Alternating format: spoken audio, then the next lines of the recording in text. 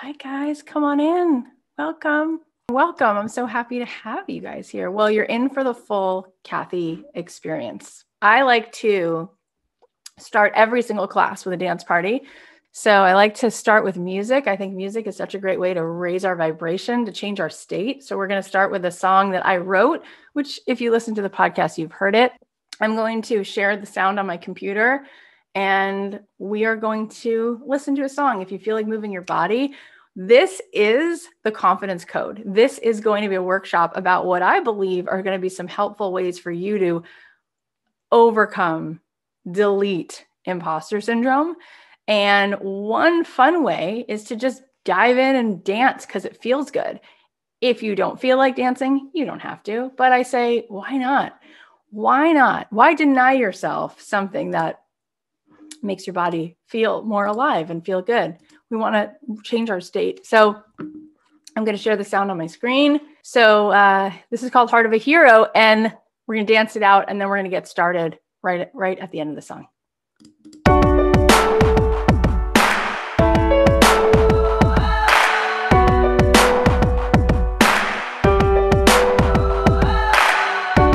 So many times I chose to run.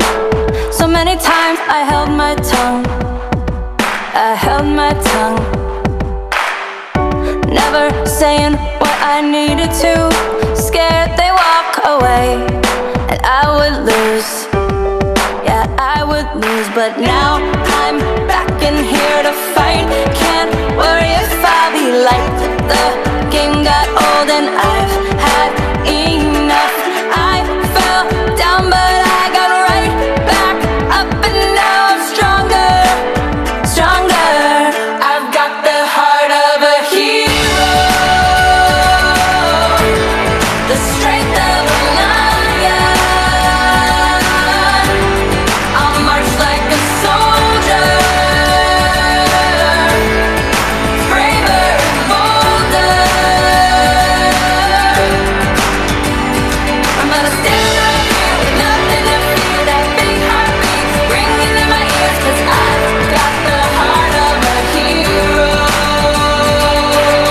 I've got the heart of a hero. Yes, you do. Yes, you do. Keep it going. You guys probably are getting used to this chorus now, so for at least the chorus, you can sing along. Who says I can't dance with fire? I know that I'm alive and I'll survive. I'm a survivor. I've got the courage of a storm. Don't say you weren't warned, 'cause you've been warned. Thunder roars in me like a battle cry. Now it's my time. It's do or die. It's do or die. The strength of a lion. I'll march like a soldier, braver and bolder. I'm gonna stand right here with nothing to fear. That big heartbeat ringing in my ears, 'cause I've got the heart of a hero. I've got the heart of a hero. No more war with myself. It's up to me and nobody else. I've got the heart of a hero, the strength of a lion. I'll march like a soldier, braver and bolder. I've got the heart of a hero, the strength of a lion. I'll march like a soldier, braver and bolder.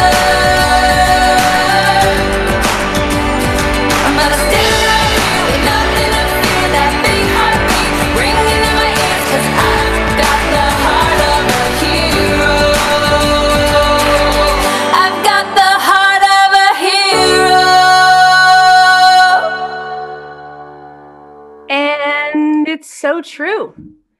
It's so true. You do have the heart of a hero. How many of you, tell me what you thought about, tell me in the chat, type it into the chat. What did you think about hearing that song? Did you have a moment where you were like, you know what? This is true. I'm remembering what I forgot. This is true. Yeah. Yeah, you're alive. It's a good reminder. You're brave. Yeah. Yeah, I often say that your 11-year-old self is so proud of you, because I don't have to know every person's specific story to know for a fact that if you're on the planet longer than a little while, you've survived a lot. Somebody passed away, somebody broke your heart, something happened, and you survived. So here we are tonight. We're talking about how to crack the code on confidence. And I'm going to share a few things with you. Hopefully this is going to help. But I want to ask you to ask yourself, what did you come here to hear? What do you think? Close your eyes for a second. What permission do you need? What answer do you need? What words do you need to hear? Just curious what your higher self would say. I matter. I'm enough. Commitment. Yeah, I'm worthy. I'm proud. Breaking through fears. Yeah, so I feel like everybody has sort of a signature thing that they do. Seth Godin told me, he said, Cathy, you're a radical encourager. That's what you do. So I think everyone has like a bunch of gifts, but there's like one gift that's like that's their move, right? That's like the Michael Jordan move, right? Everyone's got like their move. So I think this is my move. And no matter how many times you hear something, it's amazing how we can never hear it enough if that is the thing that we need, right? Like Adam Grant said to me, you don't have to say something new if you say something true. Because if the thing you're working on in your life is commitment or self-worth or faith, then those are things we're going to rinse and repeat, right? And hopefully every time we hear them, we're in a new place and we keep building upon it. So whether you've been with me or this is your first time, I hope that you leave with something new. So what does this mean? What is the whole deal with confidence? Well, what I think is interesting is that the biggest question that I hear people asking, it's not how do I build a business? It's not what am I meant to do? I do hear that, but what I hear more is who am I to do this? And I started hearing it so often that I thought, oh my gosh, this is definitely something we need to talk more about. I find it fascinating. Who am I to do this? Because my question to you is, who are you not to do this? Let's change the paradigm. It's interesting because so many characters throughout history, this is the hero's journey, right? How many times does Charlie Bucket like want to bow out of the whole thing? He's going to let go of this golden ticket. Or like Moses, right? Let's go biblical. There's this burning bush and God appears to him and he's like, hey, I think you're the person. I have a mission for you. And he's like, no. Like, I'm not the person, right? Find somebody else. I have a list. I can barely speak. I'm not the person. They would never want to hear this from me, right? So what is it that's going on here?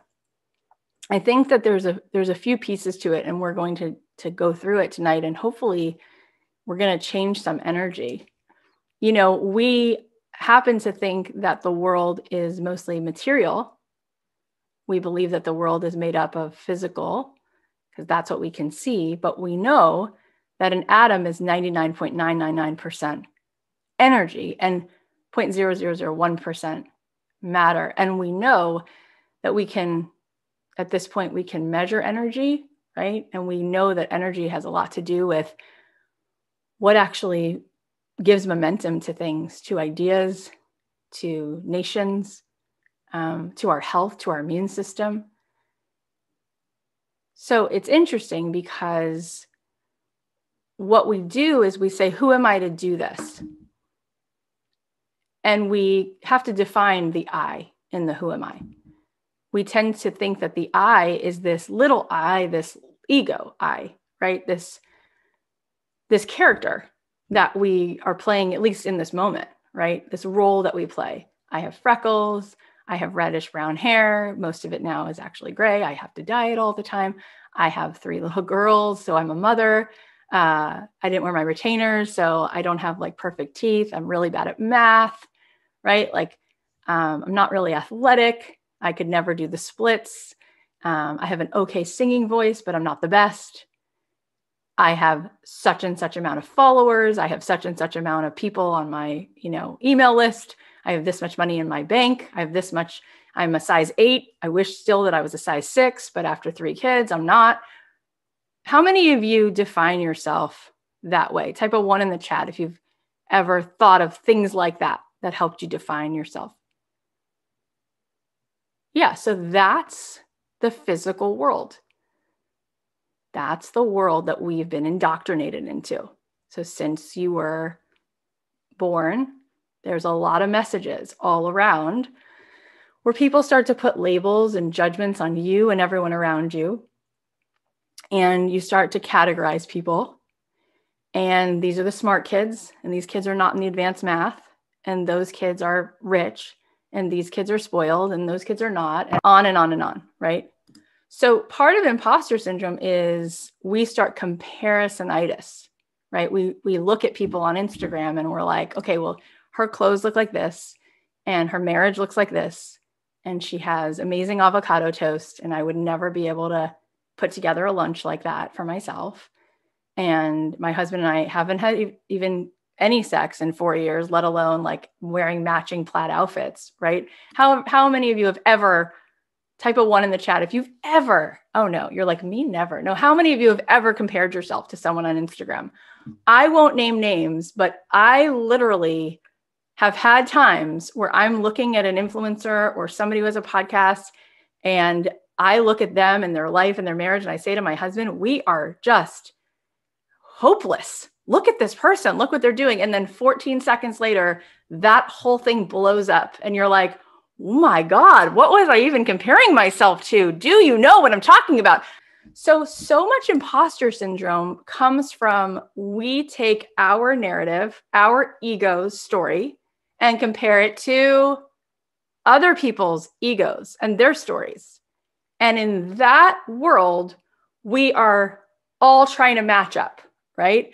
We have to look at like, well, if that's what matters, then I don't have a PhD and she does. Well, I'm not in the 7-figure club and she is. I only have 2 kids. She has 4 kids, right? Like whatever it is, I have a 1-car garage. She has a 3-car garage.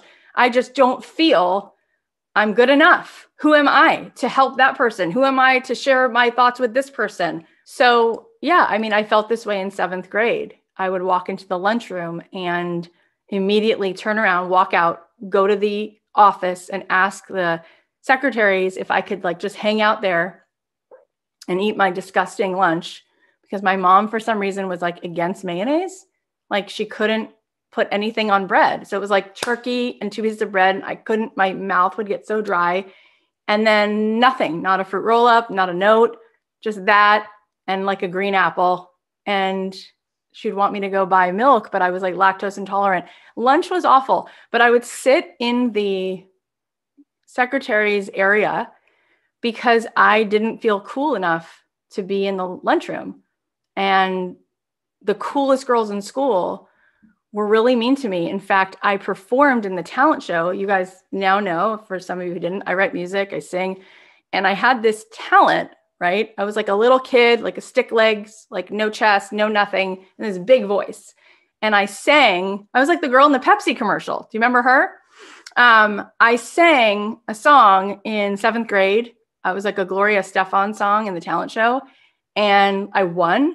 And then everyone was mean to me after that. These like cool girls, they lost. So then they sent these notes around about me and everybody hated me. And they made sure that I knew that they hated me. And so my life was miserable.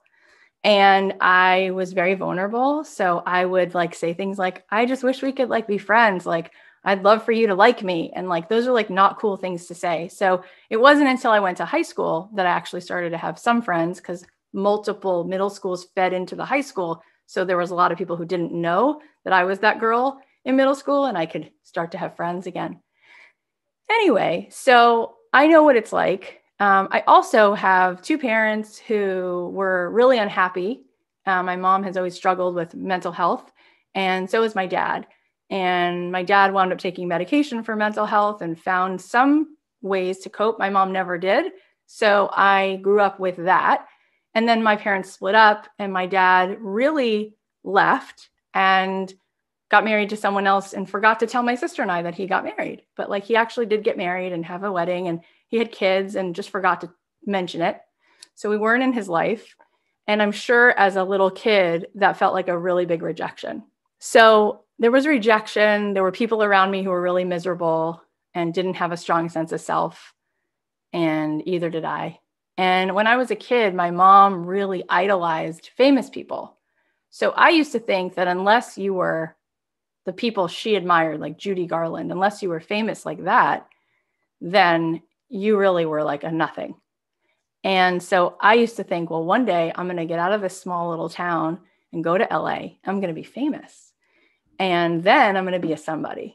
So what's interesting is we create these egos, we play these roles,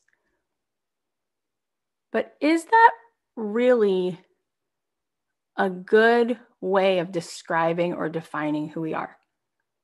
Like, if I made a list of the things that would define my waist size, my income, my height, my skin color, my religion, like, and you took one of those things out and looked at it, would you really get who I am? I mean, really? What if you took 3 of those things and you're like, okay, she has freckles, she's Jewish, she has a decent singing voice, and you just stopped with that? Would you have any real clue who I am? I don't think so. My friend Amy, one of my closest friends, Amy Purdy, she is a Paralympic snowboarder, 3-time gold medalist. She doesn't have legs.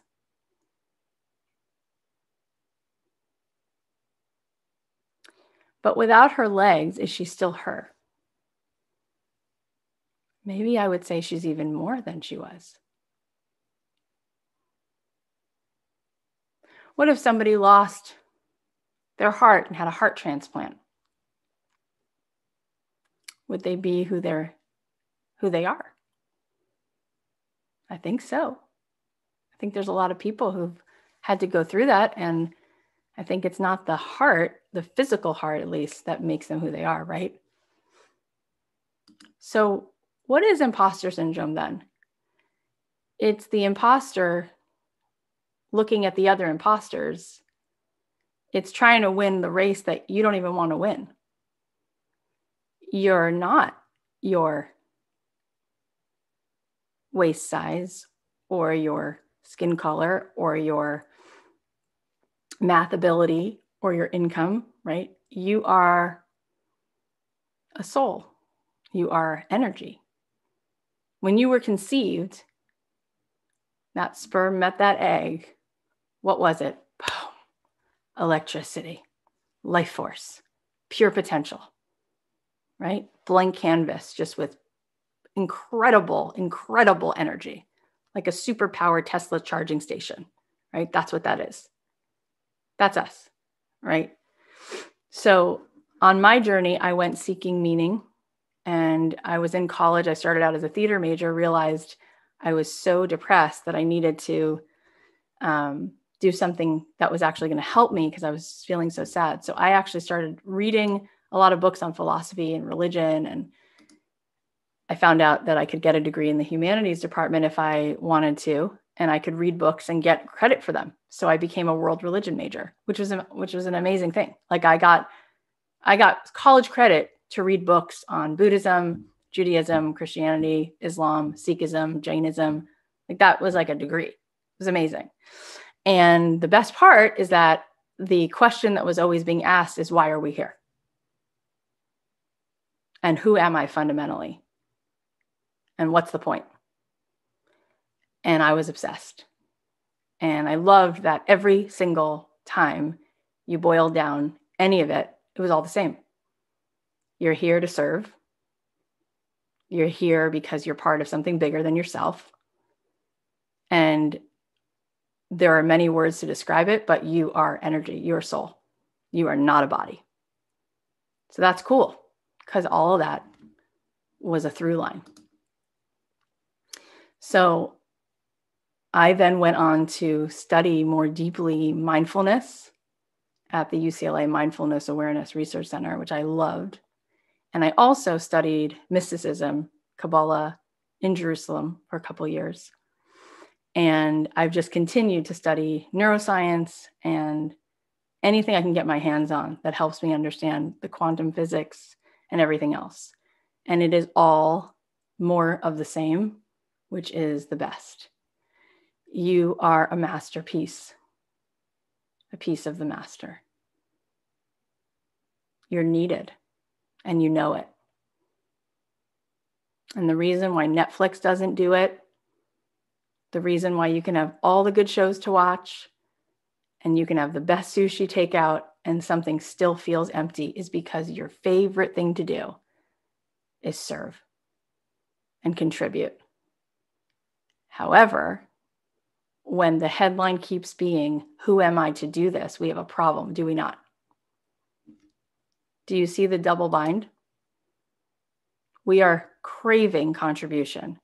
We are craving stepping into alignment with what we came to this planet to do. And at every turn, we are hearing, who are you to do that? And the discomfort is so strong that we distract ourselves. So we get busy doing some online shopping or making a Pinterest board or planning somebody's 50th birthday party or making our own masks during COVID. And sometimes we get distracted by coming up with lots of excuses for the reasons why we're upset, like my husband, or I don't love the way my room looks, or I need to move again, or whatever it is, when the real emptiness is, I know there's something I'm put here to do, and I don't do it. Why not? Well, I sometimes tell myself I don't know what I'm supposed to do. So that gets in the way.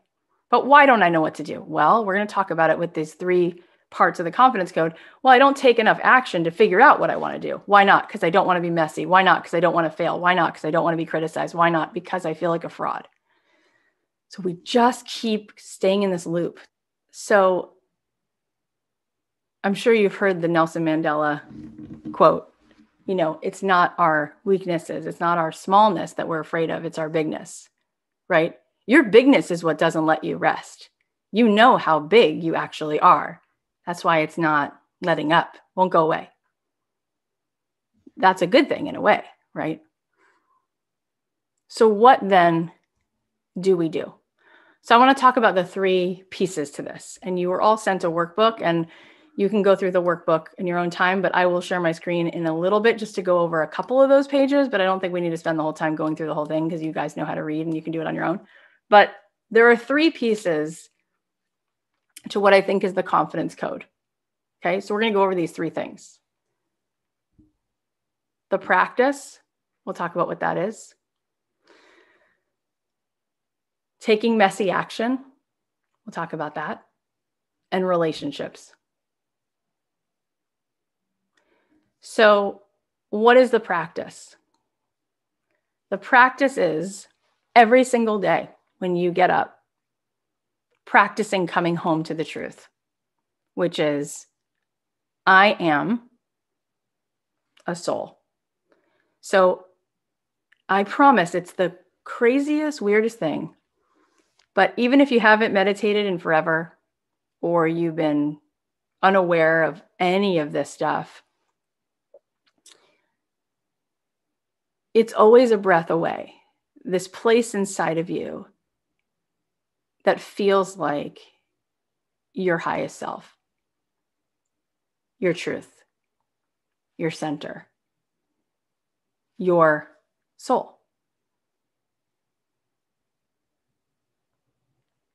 Well, when you align with that every day before you start your day, that part of you isn't trying to compete. That part of you feels totally enough. If you close your eyes and you just put your hand on your heart, you take a deep breath and you find your center. Find your center, find it. Take a couple deep breaths and find the you of you.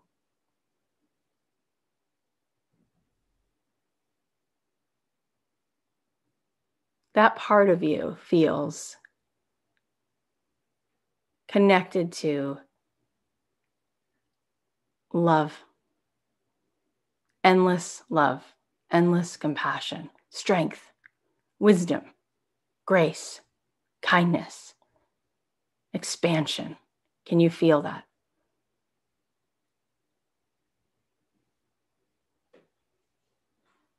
Now open your eyes. So that part of you, that's where you lead from.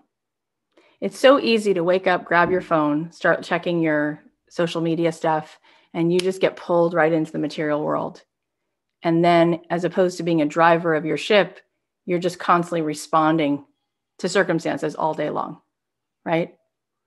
So we want to be practicing being anchored in that. And what I've found in my life that's amazing is I've had to do things that are sometimes intimidating, where I start to get a little bit caught in that ego place. Like, oh, I have to interview Matthew McConaughey on Zoom tonight. Ooh, I start feeling small, right? I start thinking about his ego, his character, his persona, right? How famous he is, how handsome he is, how wealthy he is, how whatever else. And then I think about my story, my character, and how much less it is in certain ways based on those quotients. And then I come back home to my soul and I say, oh, but soul to soul, it's perfect. Let's just do this thing. Let's meet. Let's hold presence. Let's connect. And it works every time. The thing that people want most, it doesn't matter if it's Warren Buffett or the guy who sells apples at your grocery store. The thing that every person wants most is to feel seen and is to have the gift of presence from another person in their life.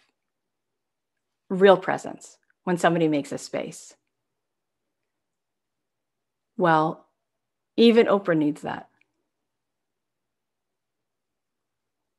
When we meet in that state, when we have open-hearted coherence, when we're dropped in, when our mind is not spinning, when we're not trying to prove, or we're not working so hard to hustle for it and earn it, we're just present and we have an open heart, that is intoxicating.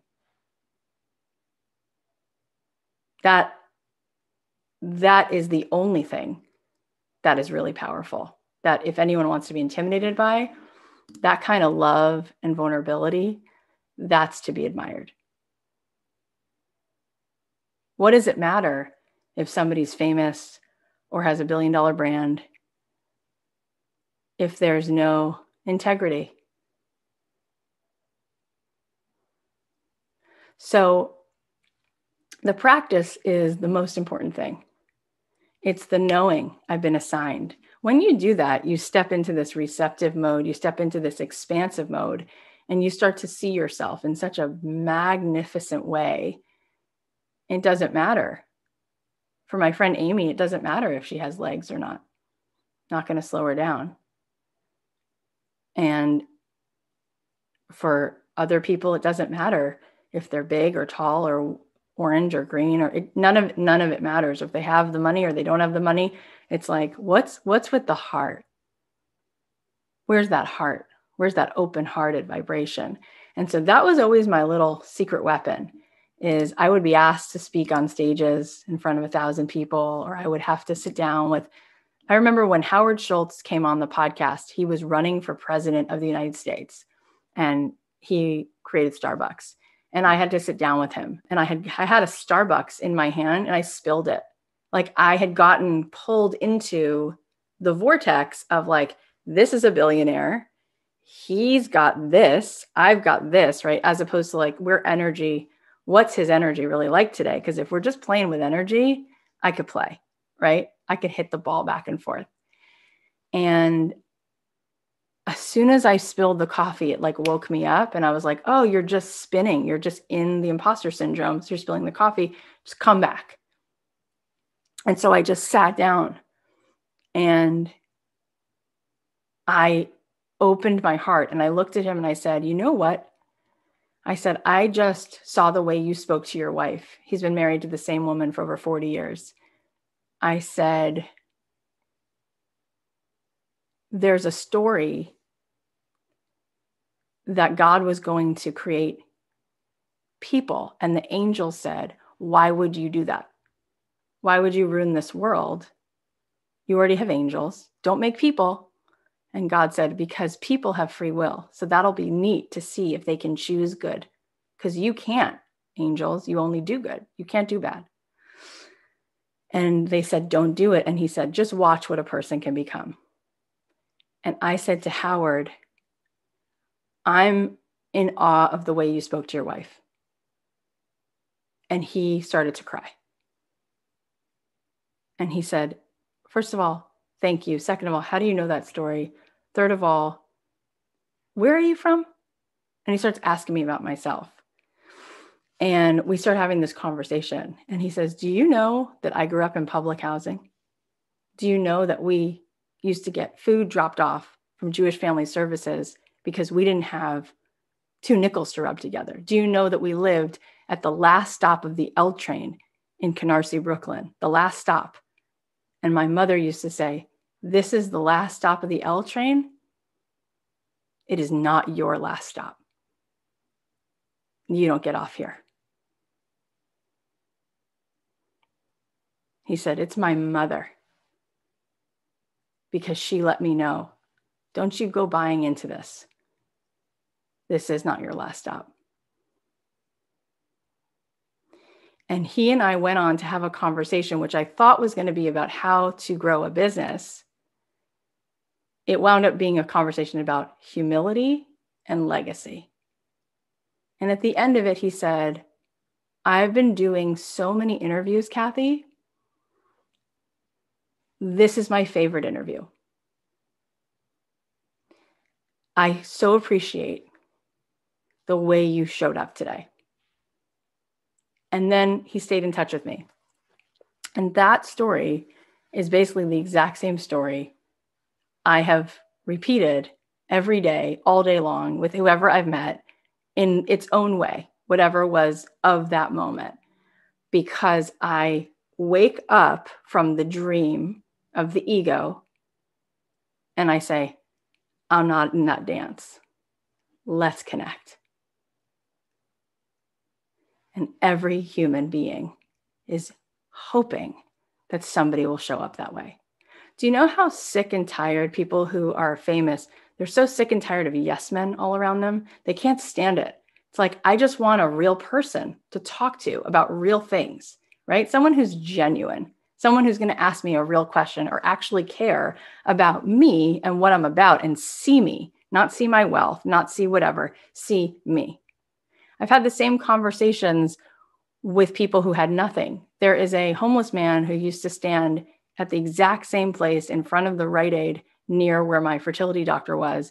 And for 6 years, I went through 12 rounds of IVF, mostly unsuccessful, and a bunch of miscarriages. And I used to go to the same fertility doctor's office over and over and over again. And I would always see him. And so I would always remember to have $1 or $2 to give to him when I would go to the doctor. But he would stand there and he would tell every person who walked by, every person, it didn't matter if they were rich or poor, or if they were in a group or they were by themselves, he would look at them and he would say, "You're a miracle. Hey, miracle, you're a miracle." And he meant it. And one day I was walking fast because it was raining. And I pulled out a $10 bill from my purse. And I thought to myself, I'm like, this is like, 10 years ago? And I'm like, should I give him $10? Oh, forget it. Just give him $10. Fine. Give him $10. So I hand him $10 and he goes, "Thank you. You're a miracle." And I quickly run inside the doctor's office and there's a glass wall so I can still see where he is. And about a minute after I had given him the $10 bill, there was another homeless man coming by on crutches. He handed him the $10. He goes, "Hey, brother, you're a miracle." And the guy looks at him and he goes, "Take it. You take it." And I broke into tears. I'm like, that's a person who's not identifying with anything other than their soul. Abundance mentality, kindness, giving it away. I've told that story so many times. That one man who had no idea, who wasn't doing it for the glitz and the glamour, I have told so many people that story. He has affected so many people because to me, I was like, $10 to me when I was 29 was not a big deal. But I thought about it for 1 second, but it wasn't a big deal. $10 to him could have been his whole day's pay or a week's worth. And he gave it away like that. We get really distracted and we start to play this game. Do you have the new iPhone yet? Not yet? Oh, you should get it. Where are you guys going? Oh, well, we went on the VIP tour of that. Oh, cool. Now, can you have a lot and be awesome and kind? 100%. Look how many people, type a person in the chat who you admire, who has helped build a hospital or is helping women in Africa or cares about the world. Oh yeah, Melinda Gates, Bill Gates, Oprah, Michelle Obama. Anybody else come to mind? There's thousands of people like that. Thank God, right? Their names are on the sides of all the kinds of museums and buildings and schools. It's a good thing. It's a good thing. But the part that's not good is identifying with this fake sense of what we actually are. I think about the people who've written books that I love. And it dawned on me over the last few years interviewing these people for the podcast. I was like, I had Malcolm Gladwell on. Malcolm Gladwell's not a psychologist. He's a journalist. He actually is a guy who was rejected from tons and tons of ad agencies. So he went into journalism as like a second career. And then he decided to get really curious about the way that humans behave and compiled lots of research. What would have happened if he would have said, well, who am I to do this? I don't have a degree in sociology. Well, that would be a big shame because there's a few bestsellers that crossed every single record in the last few decades. His name is on those books. I then interviewed Gretchen Rubin, and she wrote all these books on happiness. And she has a podcast about it. And she's known to talk about it. She doesn't have a degree in positive psychology. In fact, she self-identifies as somebody who is miserable. Who is she to talk about happiness? Why is she talking about it? Because for her, it wasn't look at me, it was come with me. Right? Can you think of a person who is successful doing something right now who didn't have a degree? Can you think of a person who you admire who's successful in their life and they didn't have a degree in that topic? Dolly Parton, someone said. My father, my husband, Gabby Bernstein. Your dad. Right. So we have to practice knowing the truth. And what we understand is that from the ages of 0 to 8, we are in like theta state. So everything, those are like the days of wet cement. Everything that goes in kind of gets stuck in there. And then you run that program for the rest of your life. Michael J. Fox, someone just said, right? Amazing human being. So we run a program every day if we're not practicing what we really need to start wiring into our brain. It's called a paradigm shift. It's called connect to your soul. It's called you don't have to win a race you're not even trying to run.